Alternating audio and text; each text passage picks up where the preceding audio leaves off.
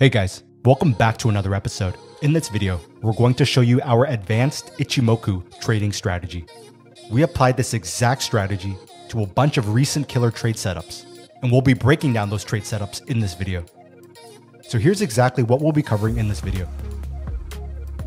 Now, to show your support, please hit the like button as it goes a long way in supporting our team. Also, be sure to subscribe, but more importantly, to hit the notifications bell so that you know exactly when new content is released. So let's dive right into it.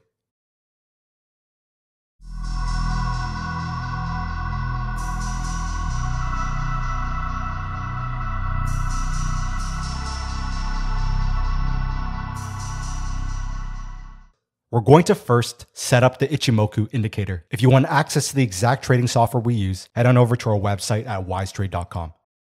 So find your indicators, type in Ichimoku, and select it.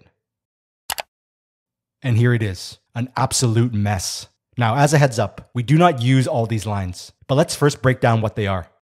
The line in blue is the conversion line. The line in red is the baseline.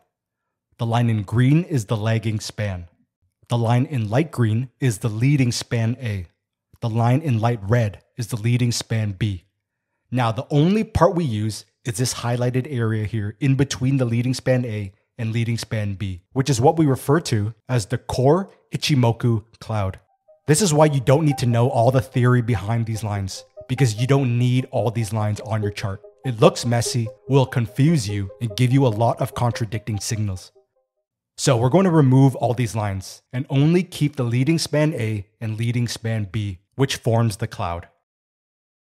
Now let's get into how the Ichimoku cloud is traditionally used.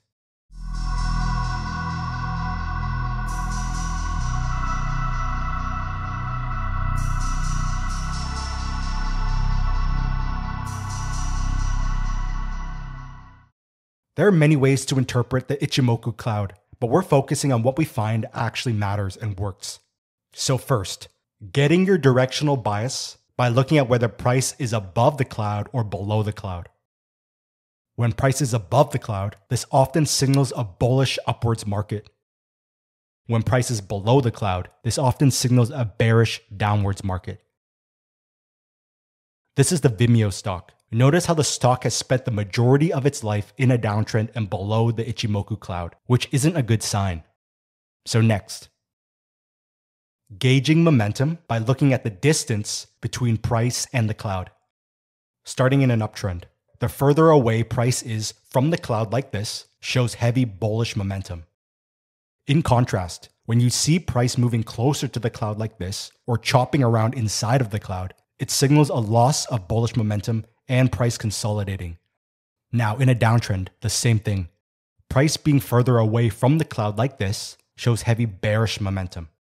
In contrast, when you see price moving closer to the cloud like this, or chopping around inside of the cloud, it signals a loss of bearish momentum and price consolidating. So next, when price breaks through the cloud, it can confirm a trend change. Starting in an uptrend, price is above the cloud, signaling a moving uptrend. When price then breaks through and ends up below the cloud, it signals a trend change from an uptrend to a downtrend. Again, price is above before it breaks through and below the cloud. This shows a trend change from an uptrend to a downtrend. This is the Shopify stock. Notice how the stock has been above the Ichimoku cloud and in an upwards trajectory for the majority of its life, before finally breaking below the Ichimoku cloud in January 2022 of this year, and then went straight down afterwards. This is the DraftKings stock. Again, this stock has been majority bullish throughout its life and stayed above the Ichimoku cloud. You then started to see bearish price action through the imperfect head and shoulders pattern, followed by a break of the neckline and break below the cloud, which triggered a heavily bearish move downwards. So going in the opposite direction in a downtrend, the same thing. Price is below the cloud, signaling a moving downtrend. When price then breaks through and ends up above the cloud, it signals a trend change from a downtrend to an uptrend. Now, moving on.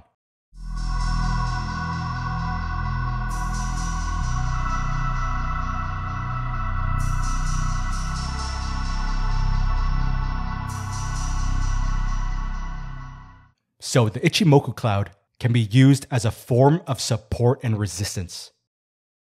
Starting in an uptrend, when price is above the cloud and price pulls back to the cloud, notice how it reacts to the outline of the cloud and cloud border, acting as a form of support. What this means is long trade opportunities arise at these areas where price can bounce upwards from. Now, price can also enter the cloud before reversing, which is another way the Ichimoku Cloud acts as a form of support. So going in the opposite direction in a downtrend, when price is below the cloud and price pulls back to the cloud, notice how it reacts to the outline of the cloud and the cloud border, acting as a form of resistance. What this means is short trade opportunities arise at these areas where price can bounce downwards from. So price can also enter inside of the cloud before reversing, which is another way the Ichimoku Cloud acts as a form of resistance. Again, multiple reactions as resistance before reversing downwards. And again, multiple reactions as resistance before reversing downwards. Now, you could combine an Ichimoku Cloud break with an Ichimoku Cloud pullback entry for higher quality trade setups. You have your moving uptrend and price being above the cloud. Price then breaks through the cloud and below it, signaling a trend change from an uptrend to a downtrend. Price then immediately pulls back and forms multiple long wick candles at the Ichimoku Cloud resistance, which presented a short trade opportunity. Once you have an intraday trend change confirmation, you would take short entries. Now, these kinds of setups that occur right after the break through the cloud are of higher quality because you are getting into a trade at the start of a fresh trend, meaning the trend has legs and room to move a lot further. If you want to learn more about fresh trends versus trend exhaustion, make sure to watch this video here on false breakouts, where we cover this concept in depth. So let's show this again. Price is above the cloud, which signals an uptrend. Once price breaks below the cloud, this is a trend change from an uptrend to a downtrend. You then had an immediate pullback and candlestick reaction to the Ichimoku Cloud resistance, which presented a short trade opportunity. Once you had your intraday trend change confirmation, you would take short entries. So going in the opposite direction in a downtrend, price is below the cloud, signaling a moving downtrend. Price then breaks through the cloud and above it, signaling a trend change from a downtrend to an uptrend. Price then pulls back inside the cloud as support, presenting a long trade opportunity. Once you had an intraday trend change confirmation, you would take long entries. So again, price is below the cloud, signaling a moving downtrend. Price then breaks through the cloud and above it, signaling a trend change from a downtrend to an uptrend. Price then pulls back to the cloud as support and forms this very long wick candle, presenting a long trade opportunity. Once you had an intraday trend change confirmation, you would take long entries. So now you can also use the Ichimoku Cloud for trade exits. You have your moving downtrend. You have your trend line connecting the swing highs. Once price broke through the trend line, signaling a trend change from a downtrend to an uptrend, you would be taking long entries through finding long trade setups on the lower intraday timeframes. Then, once price reached the Ichimoku Cloud, you would consider closing out those long positions in case price reversed off the Ichimoku Cloud. So now, before we get into the strategies section, 3 very key points. First, like all indicators, you should not use them on their own, as you'll often get a lot of false signals. We only use indicators in combination with price action to increase the quality of an already good trade setup. Second, everything we show you in this video and strategies section works on all asset classes the same. Whether you trade stocks, cryptos, forex, or any other asset type, apply these strategies the exact same way. And third, everything we show you in this video and strategy section works the same on all timeframes. Whether you trade on the very low timeframes, such as the 5-minute timeframe, or the medium timeframes, such as the 4-hour timeframe, or the higher timeframes, such as the daily timeframe, these strategies work the exact same way. So let's dive into the strategies.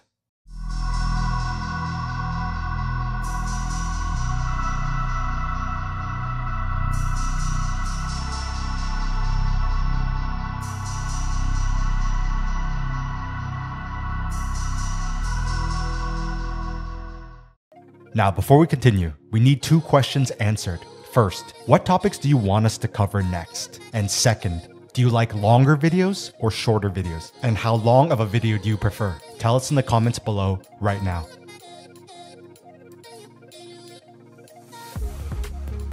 Also, make sure to hit the like button as it goes a long way in supporting our team.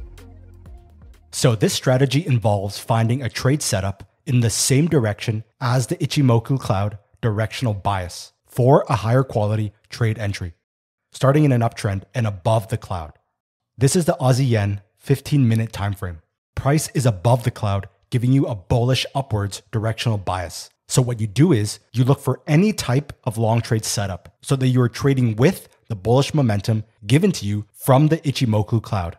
The trade setup came right here through this area of confluence, where you have the support level and the moving average both crossing. You then had multiple candles reacting to the level, failing to push through, giving you a validated long trade setup. You would then go to the very low timeframes to wait for a trend change confirmation before taking long entries. So let's show this again. This is the 1 hour time frame. Price is above the cloud, giving you a bullish upwards directional bias. So you want to look for long trade opportunities to trade with the upwards Ichimoku directional bias. This is where the long trade setup occurred, as you had this great key level here with multiple reversal points, making it of higher quality. You then had multiple long wick candles reacting to the level and failing to push through, giving you a validated long trade setup. You would then go to the very low time frames and wait for a trend change confirmation before taking long entries. So let's show this again. This is the 4 hour time frame. Again, price is above the cloud, giving you a bullish upwards directional bias. So you want to look for long trade opportunities to trade with the upwards Ichimoku directional bias.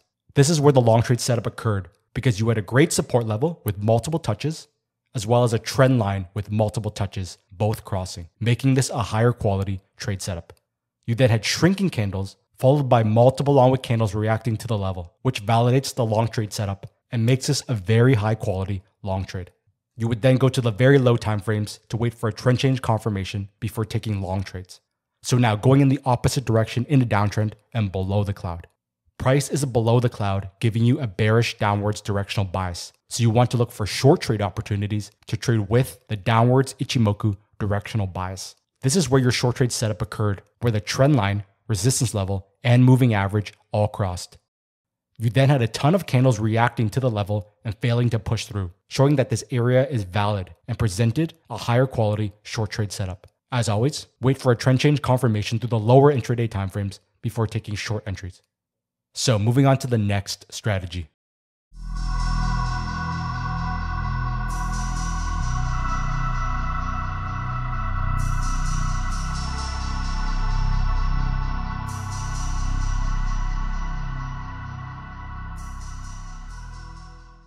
Now, this strategy involves finding trade setups at key levels or areas of confluence where the Ichimoku Cloud also lines up to increase the quality of a trade setup.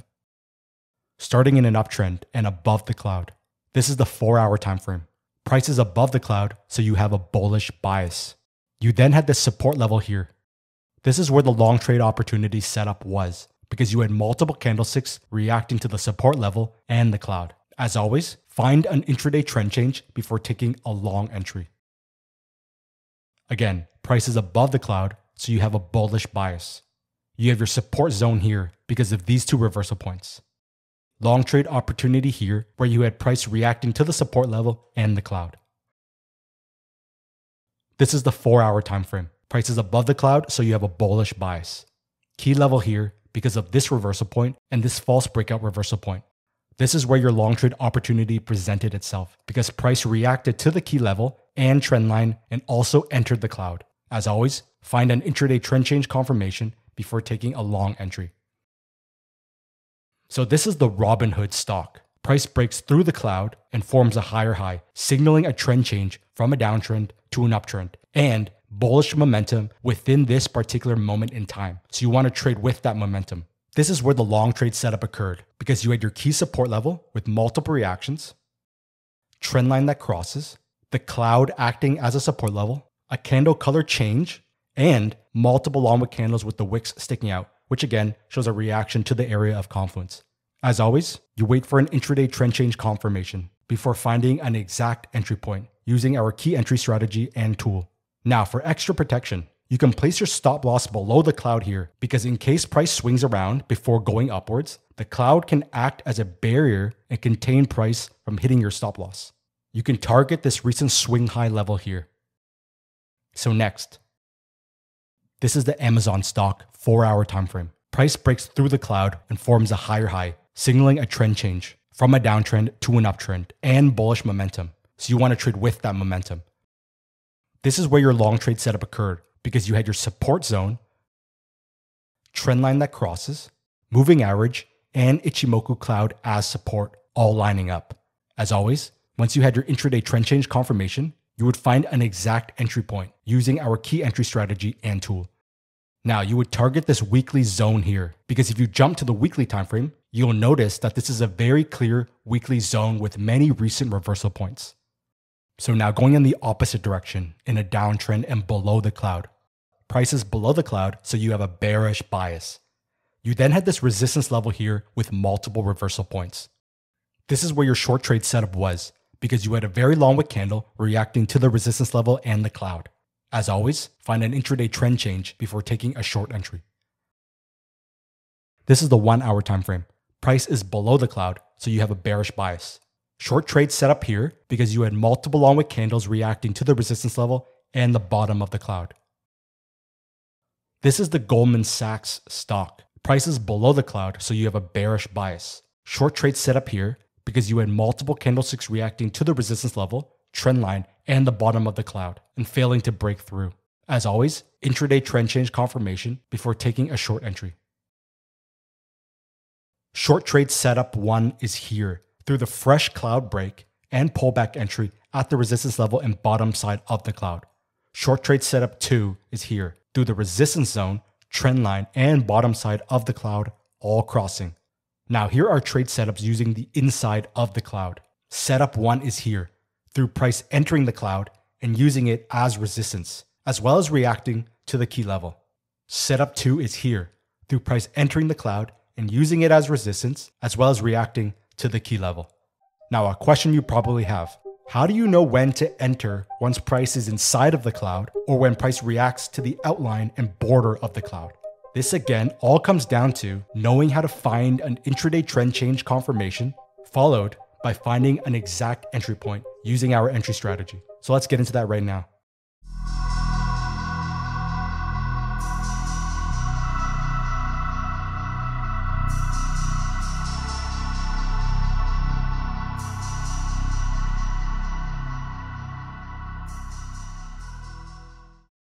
This strategy involves applying everything we've shown you in this video and combining it with the usage of multi-time frames, which is what we always use in our day-to-day trading.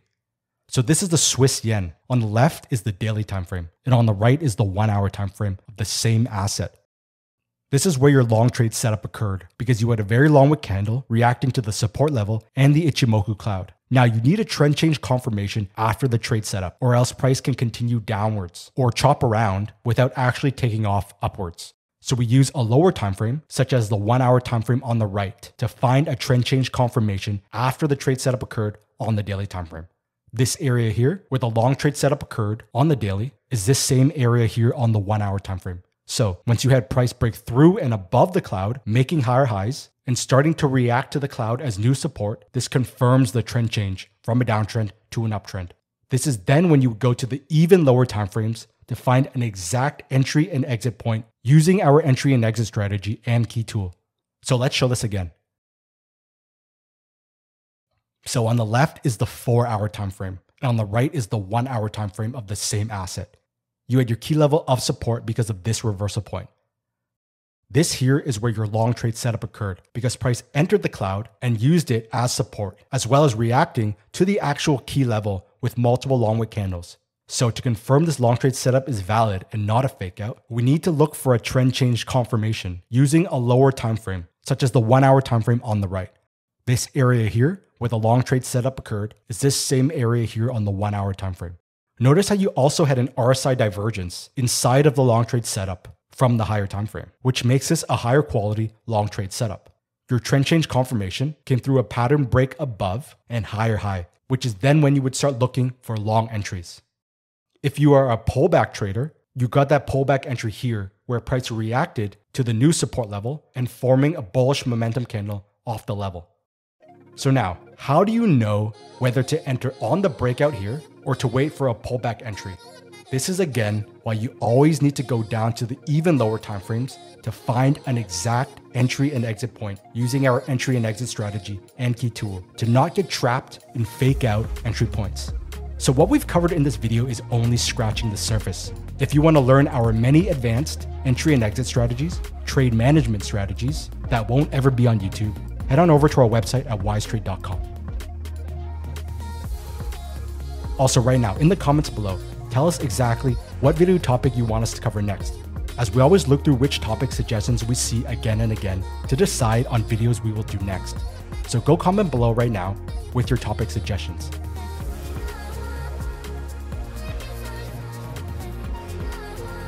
As always, to show your support, please hit the like button, subscribe, but most importantly, turn on the notifications bell so that you know exactly when new content is released. And last thing, make sure to follow our Instagram account at Wysetrade, as we have a lot of big projects dropping soon. So thanks for watching, and I'll see you in the next episode.